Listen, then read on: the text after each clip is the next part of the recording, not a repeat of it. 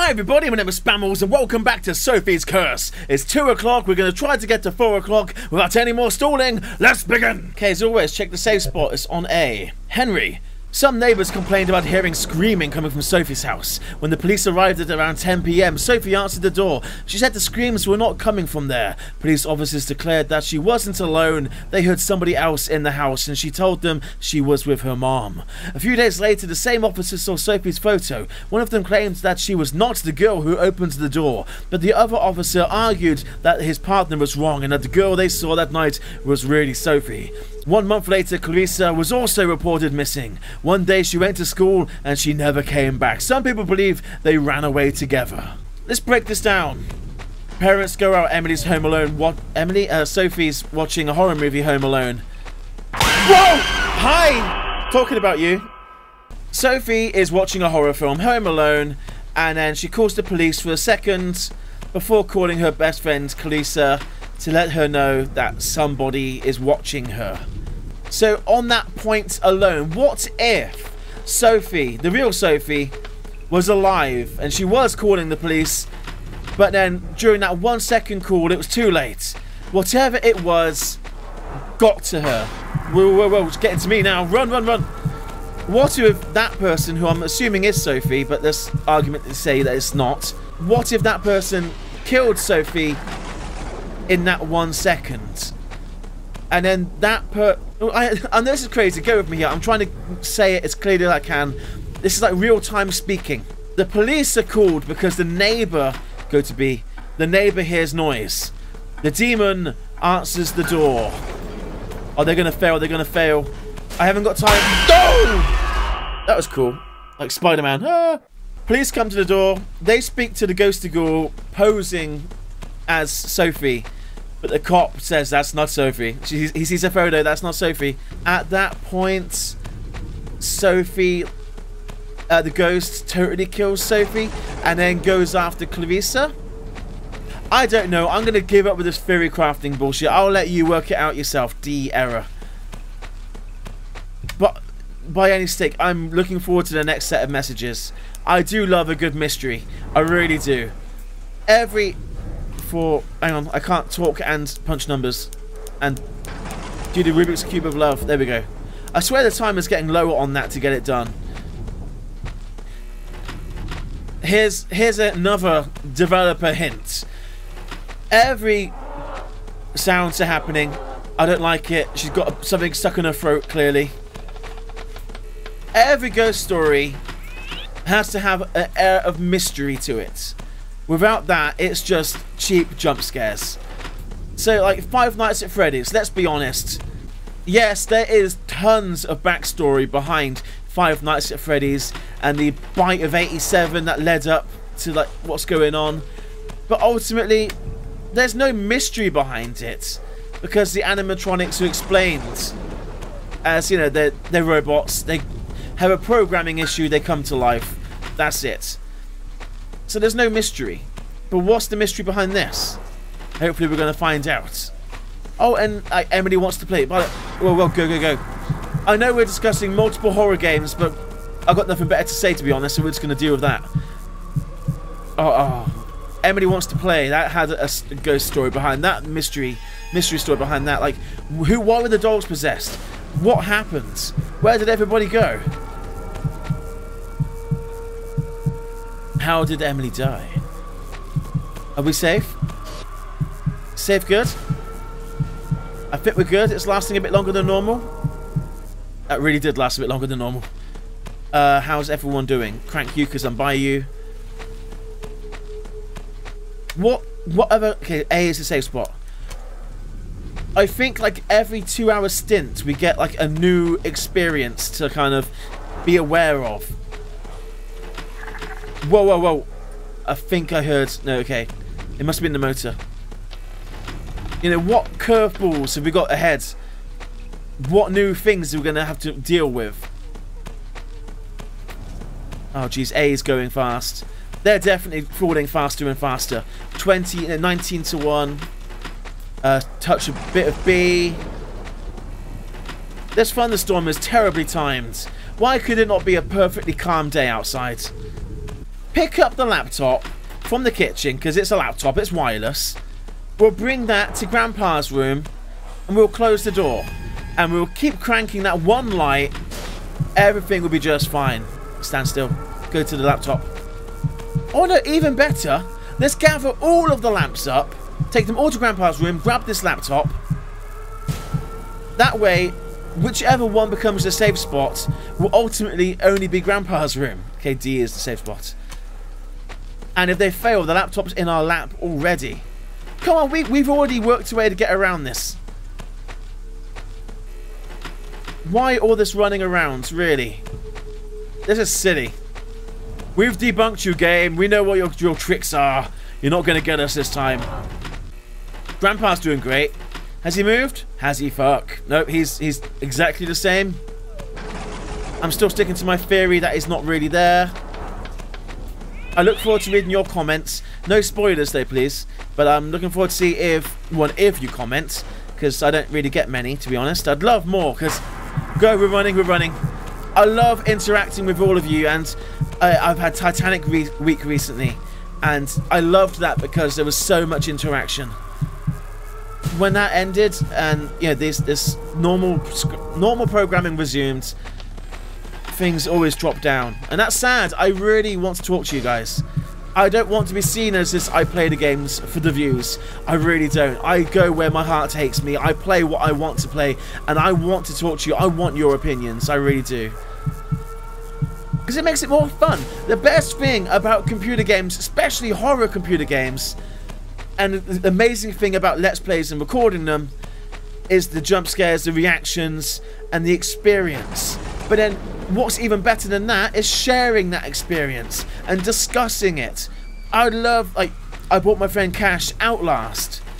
We played Rocket League a few times. And Doom, most recently. I don't know where to go. We're going to D. No!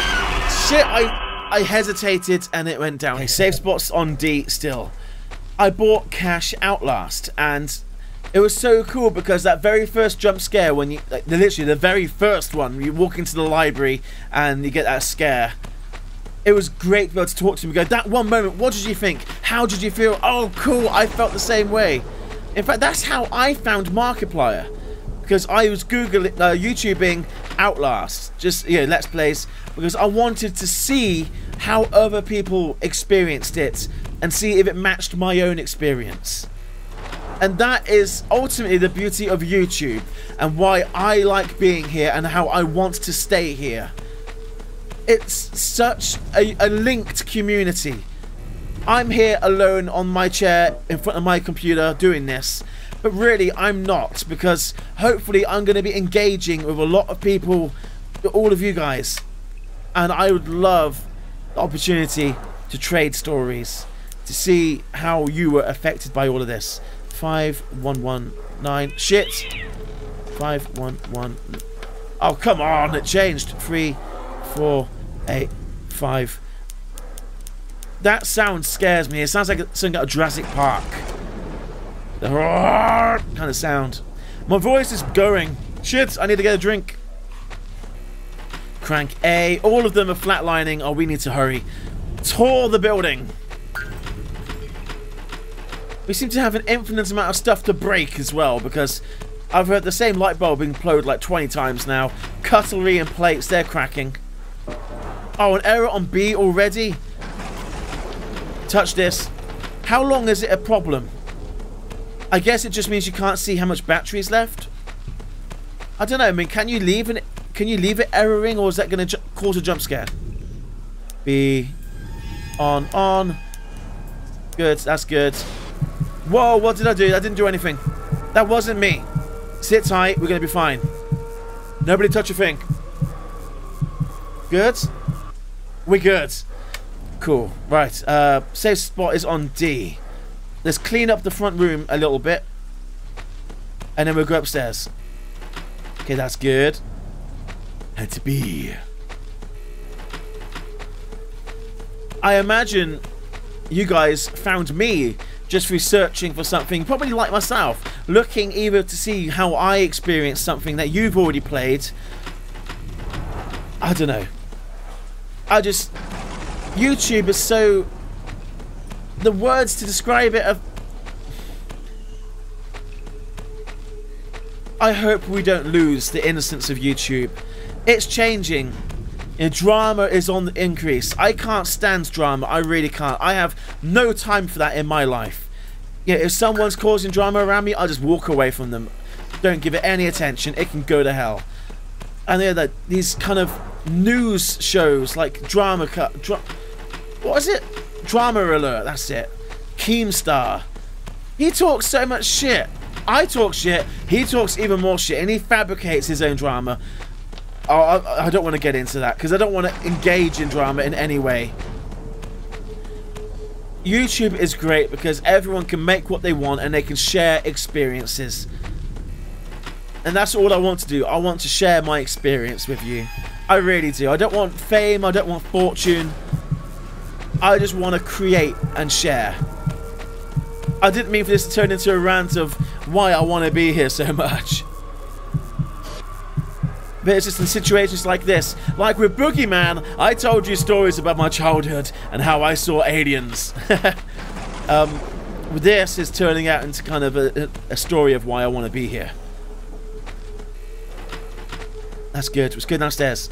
I'm actually sat in my chair. My hands actually raised off the desk like, come on, stay alive. It's nearly 1 o'clock.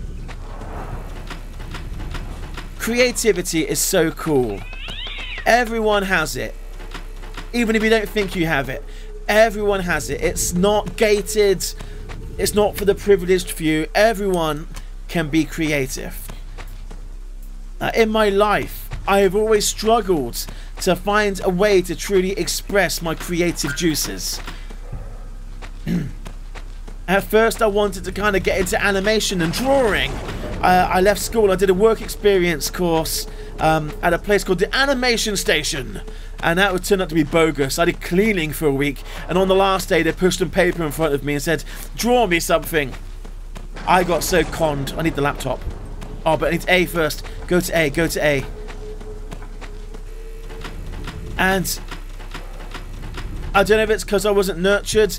I didn't develop my drawing skills. I gave up on drawing. See.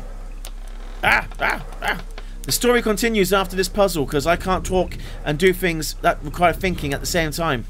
That's there.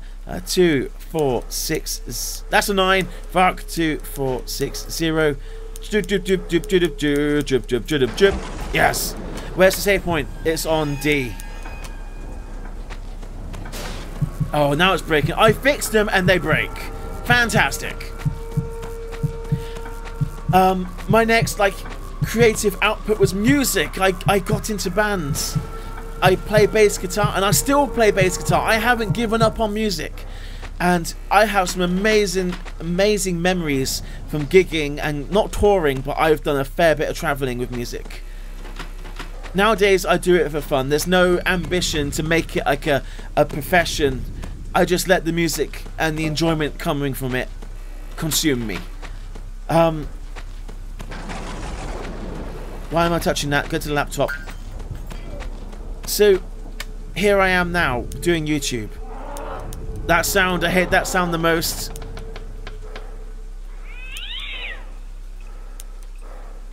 Hang on. The story will continue. Oh, that's shit. 7706. 1, 2, 3, 4, 5, 6, 7. Okay, safe zone is on D. Oh, D's about to die. I need to crank... Let's get to D, because we haven't got time. No time. Between doing YouTube and playing music, I've always had this passion for the Titanic. Get to C. And I became editor for some magazines. I wrote articles. Run. I did image editing. I got into graphical design. I ended up making book covers for some releases. The death of the day the Lusitania died. There's another lifeboat one. I even wrote my own book. I tried to get it published. And it would have been amazing. It really would have. But it cost too much money. I couldn't afford it, sadly. That's the problem, money. God. I enjoy creating things. I recorded the band's... Oh, get downstairs. I engineered and recorded my own band's EP. So making computer game videos was just like a natural progression for me. Hang on.